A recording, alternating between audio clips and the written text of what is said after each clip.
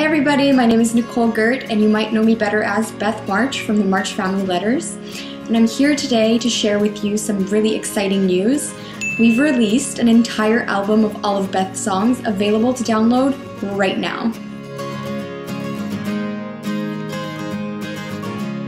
One of my favorite things about creating this album and the whole music making process was just going back and being able to sing these songs again. It's been so long since we wrapped the March Family Letters, and it was really nice to go back with some of the crew members, some of the cast, and relive those memories through these songs. That was really special, and honestly, at the end of the day, when we were recording, I didn't want to leave. I wanted to stay there and just keep working, keep singing, because I just had the most amazing time.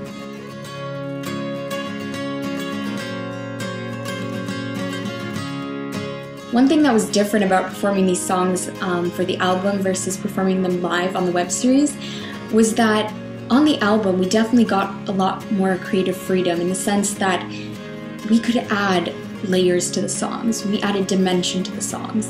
And with our two guitarists, Faustine and Kevin, I think they did an amazing job in doing that. I think with all these different dimensions and layers and harmonies and guitar and everything, it adds something special to the songs, and I think it makes the album stand separately from the songs on the web series. I'm really excited for you guys to hear all these songs, but I think my two favorites off the album would definitely be Marmy and Together. And it's really funny because when we were recording the album and I was singing the songs, I really thought that Spinning would have been my favorite, just because when I was singing it, it was definitely my favorite then.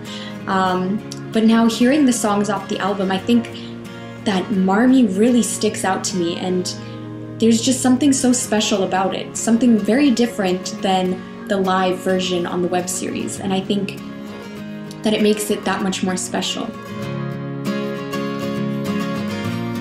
So if you haven't already done so and you want to download the album, there's a link in the description bar below, or you can click somewhere on this screen, probably here, and it'll take you to the page where you can download the entire album. Thanks again for watching, and I hope that you guys love this album as much as I did making it. Come home to me.